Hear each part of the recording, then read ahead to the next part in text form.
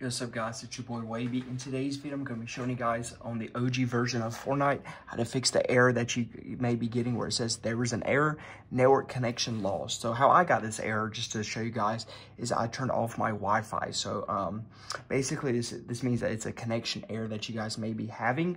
In order to fix this error, guys, what you guys can do is try to restart your game and just see, if it's working on other games. Maybe just something with Fortnite, the servers could be down, so you could check the server status and also check on like Twitch streams, YouTube streams, Twitter, YouTube comments on videos like this to see if servers are down for other people or if it's something on your end, your connection, which is probably your end if you got this error, but it could be servers, you never know. You can try to restart your console too to see if that works.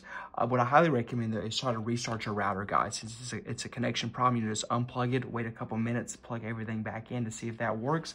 If you're in a wireless connection, try to move your router and your console close together if you can to improve the connection. Or getting a Wi-Fi booster or extender helps.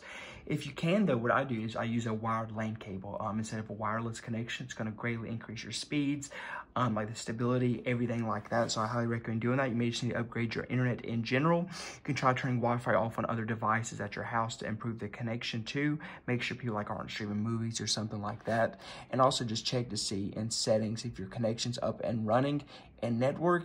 And if it's up and running in other games and stuff too. So yeah, hope you guys enjoyed this video and I'm out. Peace.